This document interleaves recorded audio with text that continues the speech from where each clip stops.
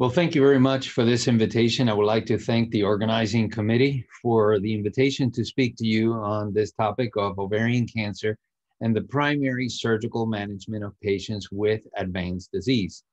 In this presentation, what I would like to discuss with all of you is a number of factors regarding how we determine which patients are ideal candidates for surgery versus chemotherapy in the upfront setting at the time of initial diagnosis of advanced ovarian cancer. During the course of this presentation, I would like to speak to you about some of the key studies that have evaluated the role of neoadjuvant chemotherapy versus primary cytoreductive surgery in advanced ovarian cancer, and particularly addressing the main findings from each of these studies. In addition to that, I would like to discuss the assessment of tumor resection. Obviously, this is a key and important point when determining how to manage patients with advanced ovarian cancer. And I'll speak to some of the tools and strategies that we use to determine the management of these patients. I'll speak specifically about the structured radiology report that is used in our department at MD Anderson Cancer Center in Houston. Talk a little bit about the role of PET-CT in patients with advanced ovarian cancer, as well as the laparoscopic scoring system, or the Fagoti score, and how this is now used routinely in many institutions to determine whether a patient is an ideal candidate for primary cytoreductive surgery, and also speak as to what are some of the potential drawbacks from that approach as well. In addition, I'll speak briefly about the peritoneal carcinomatosis index, or PCI. This is used in many institutions, once again, to determine the extent of disease and whether that patient will be an ideal candidate for surgical cytoreduction. And then just briefly, I will conclude highlighting some of the recent publications pertaining to nomograms to determine a likelihood of complications from primary surgery in the setting of advanced ovarian cancer, and then highlight a recent publication by Christina Fotopoulos and her group with regards to surgical quality indicators in advanced ovarian cancer. So just beginning with some of the key studies, and many of you have already obviously learned of the results of a number of these studies that evaluated upfront surgery versus neoadjuvant chemotherapy. And I'm not going to specifically go through all of the extensive details of each of those studies, but more so to highlight the fact that at this point we have had a number of prospective randomized studies evaluating this question, and then put that in perspective with regards to the current patterns of practice in patients with advanced ovarian cancer. The first study was the study by the EORTC, led by Ignace Vergote. And in that study, certainly the findings were that there was no difference in progression-free survival or overall survival when comparing upfront debulking surgery versus neoadjuvant chemotherapy. So this was one of the first studies indicating to us that in the setting of advanced ovarian cancer, in a prospective randomized study, there was no difference in terms of oncologic outcomes comparing the upfront surgery versus neoadjuvant chemotherapy. There was subsequently a second study. This was the CHORUS study that looked at primary chemotherapy versus primary surgery for newly diagnosed advanced ovarian cancer patients. And certainly there have been some criticisms about the patient population in this study or the adequacy of the surgical cytoreduction. But nevertheless, also the findings did confirm that there was no difference, again, in disease-free survival or overall survival when comparing primary surgery versus primary chemotherapy. And thus, this was the second study that confirmed these findings. A third study has been published recently.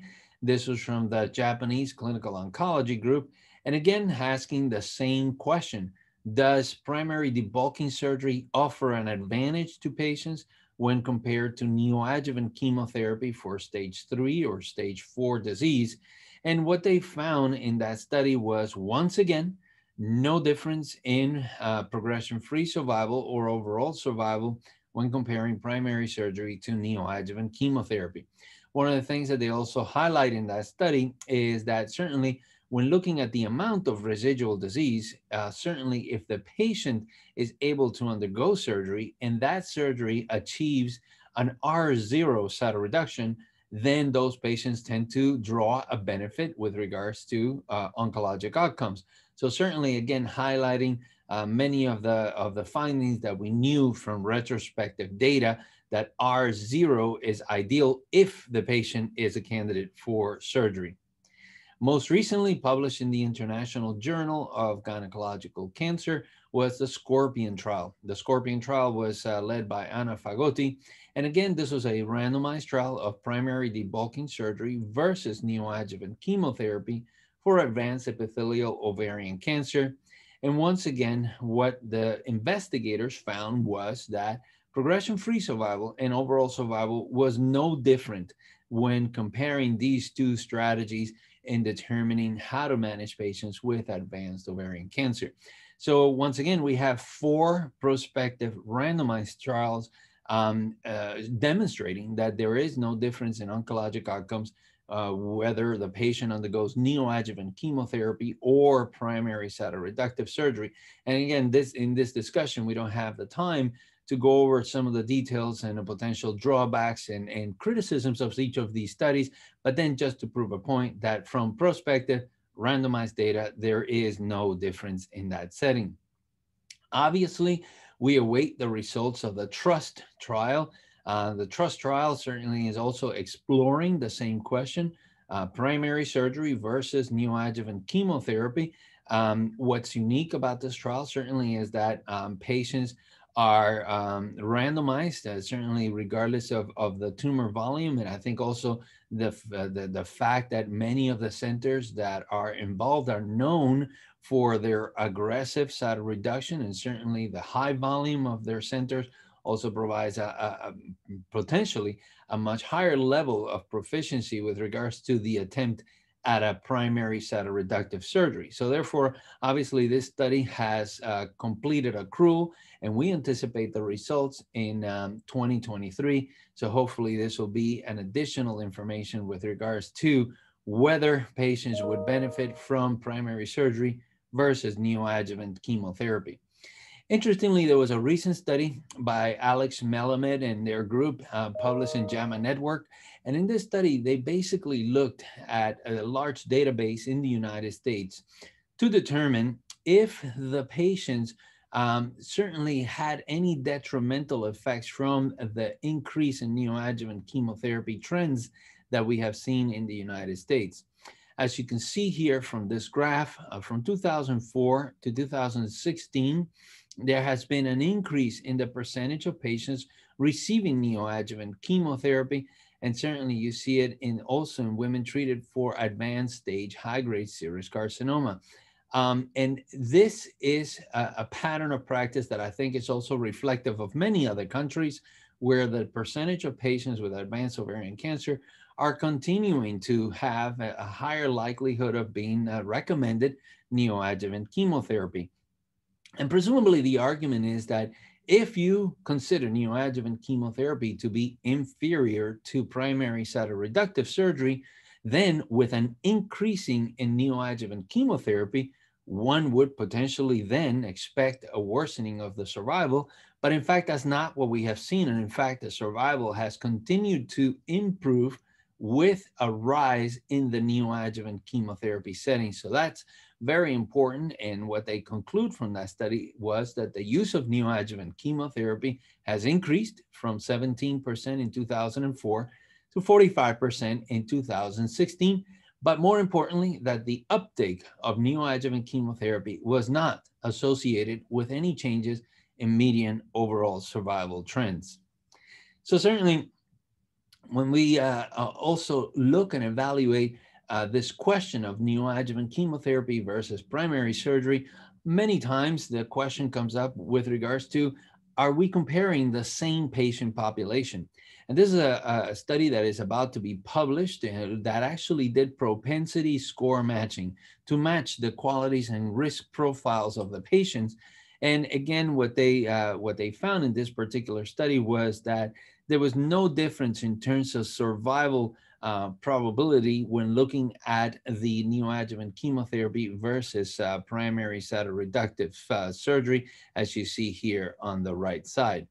I would just certainly encourage all who are interested in looking at a very comprehensive summary of this question of primary versus interval surgery to look at this particular article, which I think certainly highlights some of the main points that I have just discussed, and also or gives an overview of the important studies that have been previously published in the randomized fashion. So now getting on to the point of how do we select patients? How do we determine whether a patient should be a candidate for surgery versus neoadjuvant chemotherapy? And obviously one of the things that we look at obviously is the radiology and the imaging studies to determine who is that ideal candidate.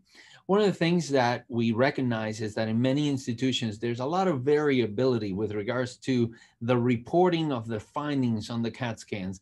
And certainly it ranges from a very detailed report to a very superficial report where it's just describing carcinomatosis without really providing the surgeon guidance as to how extensive is that carcinomatosis. So this is an example of the strategies that we use here in our institution. This is basically, we developed a radiology report that is structured so that all of our patients will have a very clear and defined definition of where disease is found. And as you can see here, we ask the radiologists to describe where they see disease and where they don't see that disease. So this is an example of the chest where we ask them not only the lungs, but also the thoracic nodes, the condition of the pleura, whether there is any pleural effusion, pericardial effusion. And then when we get into the abdomen and pelvis, we ask them to really be extensive and descriptive with regards to how much disease there is. So as you can see here, we ask on details on the parenchyma, the liver, the spleen, pancreas, gallbladder, kidneys, adrenals, abdominal adenopathy, above the renal hilum, below the renal hilum. And certainly we want them to be as comprehensive as possible so that we will have a better piece of information, a better tool to determine whether that patient should even be considered for a laparoscopic assessment or whether that patient should just have a biopsy and proceed with neoadjuvant chemotherapy. In our institution, we don't use routinely PET-CT prior to the evaluation of cytoreduction. Certainly, we don't feel that in the literature there's a great value in obtaining PET-CT. This is a recent study in 2020 that evaluated this question and decided, and the conclusion was that PET-CT is not the most effective imaging examination to estimate the extent of peritoneal carcinomatosis. This is a Cochrane review also looking at the same question, and they really suggested that PET-CT has high specificity, but a low to moderate sensitivity, so therefore we typically do not use it in the upfront setting. The laparoscopic approach, obviously Dr. Fagotti in 2005, so more than 15 years ago, began her work with regards to using laparoscopy to determine whether a patient is an ideal candidate for surgery. Many of you are very familiar with this system where multiple areas of the abdominal cavity are evaluated. And certainly there's a scoring system that determines that if there is evidence of disease in that particular area, that patient is assigned a score of 2. And if there's no evidence of disease, then that patient is assigned a score of 0. And many of you are familiar with those criteria as well and use it in your institution. And in our institution, we do use it as well. Recently, there was also a publication where they looked at what should be the appropriate score to determine whether a patient will go to surgery or neoadjuvant chemotherapy. Initially, a score of 8 was used. In other words, less than 8 or equal to 8, the patient will go to surgery. More than 8, then the patient will go to neoadjuvant chemotherapy. In this particular study, they did a reevaluation once the introduction of upper abdominal surgery was performed, and they considered that the score of 10 or less would be ideal for surgery, and anything above 10 would then be more so a score for neoadjuvant chemotherapy. This concept of using laparoscopy has been evaluated very extensively in retrospective manner This was actually a prospective study that looked at laparoscopy to determine how many cases would be unnecessarily operated if using laparoscopy versus not using laparoscopy. This is a study that was published a few years ago. And this was the randomization. Patients were randomized to either no laparoscopy and straight to primary cytoreductive surgery or laparoscopy to determine what to do with those patients. And what they found was that certainly when you're looking at the futile laparotomy, if you did laparoscopy, it was 27% versus 57% if you just went straight to surgery. In other words, the percentage of patients that benefit from laparoscopy by avoiding a large laparotomy, certainly, as you see here, is higher when you use laparoscopy. In other words, when you explore with laparoscopy before surgery, certainly you're determining which patients are ideal candidates for laparotomy, and your rate of R0 will certainly increase by using the laparoscopic evaluation, because you're selecting patients where you're going to have a much higher likelihood of proceeding with an R0 cytoreduction. This is a recent study where they evaluated whether the surgeon could just determine based on the radiology report or the radiology images, I should say, whether the patient is an ideal candidate for surgery. And in that study, they found that surgeon radiology review did not correlate highly with actual laparoscopic scoring. So what this means is that some surgeons will say, well, I'll just take a look at the imaging, and based on the imaging, I'll just decide myself whether the patient is a candidate for surgery or chemotherapy.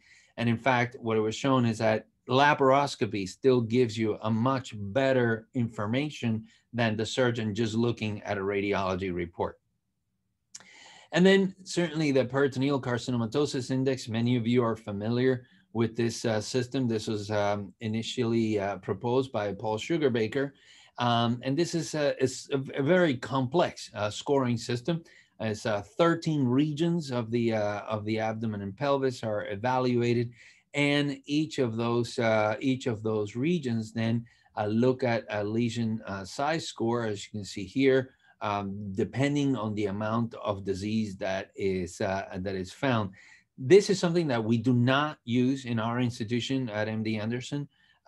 Certainly, there are some criticisms with regards to the utility of the peritoneal carcinomatosis index. There is inconsistency as to what should be the cutoff value with regards to proceeding with surgery or going to neoadjuvant chemotherapy. In many of the studies where the peritoneal carcinomatosis index has been used, not all patients have advanced stage disease, so therefore may not be applicable to the patient population that we're interested in evaluating. Not all patients have undergone an attempt at cytoreduction. There's really no data. Probably this is the most important element. There's no data on impact on survival by using the peritoneal carcinomatosis index, and definitely no prospective data. Certainly there is limited assessment by laparoscopy in trying to perform a peritoneal carcinomatosis index. There's a propensity for error in assessment of tumor size in determining from one surgeon to another as to what is the size of the tumor that is found in each of these regions, and then also variations in the boundaries of the determined regions. As you saw, these were 13 regions, and there could be significant variability from one surgeon to the other. There's a scoring application that will soon come out. This is a scoring application that will be something that will be available for each of your phones. And this will be an application where you can actually then determine, based on the information that you have in your findings on laparoscopy, as to whether the patient will have or will be a candidate for cytoreductive surgery versus neoadjuvant chemotherapy. And this will soon be available. And as you can see here, then there's a determination. You get a score as to whether that patient should undergo surgery or not based on that particular application.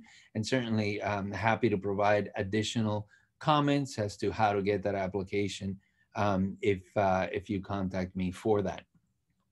And then just lastly, obviously one of the things that one is concerned about is when proceeding with primary cytoreductive surgery, ideally one wants to get to the point of R0 cytoreduction, where the patient is able to have the best chances of a very good oncologic outcome, but not at the cost of major surgical complications. So this is a study that is about to come out.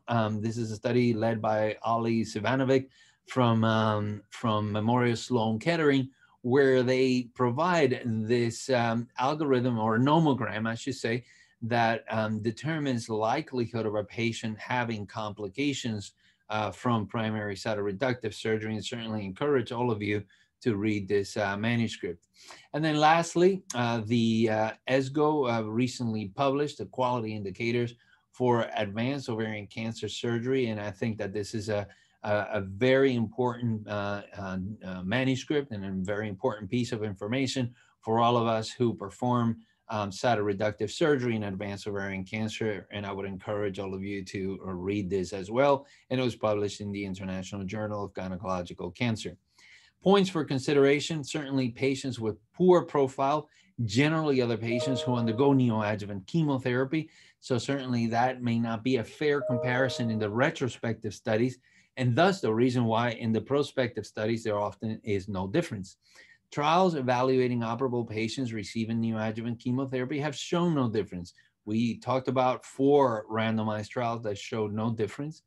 The CT scan, certainly we encourage all of you at your center to develop a radiology structured report so you will get a lot more information from the radiologist. The laparoscopic assessment, although certainly it is of value, it may have some limitations, particularly in the evaluation of the retroperitoneum, locations behind the liver, and then also certainly particularly in patients who have multiple adhesions from the tumor burden. This may be limiting.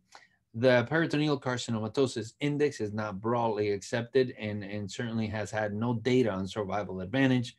And then certainly we look for the report on the TRUST trial for surgeon expertise and quality indicators. In conclusion, there's no difference between surgery and chemotherapy from prospective randomized data. Selective evaluation for primary surgery obviously is important, as some patients will benefit from primary cytoreductive surgery, but obviously we need to determine who is the ideal candidate to get to that R0 cytoreduction. The structural radiology report is very much encouraged, and laparoscopy as an option for patient selection we consider is ideal. And certainly the ovarian cancer scoring app will be out soon, so hopefully that'll be of help to many of you. So once again, thank you so much for my invitation, and I really appreciate your attention. Thank you.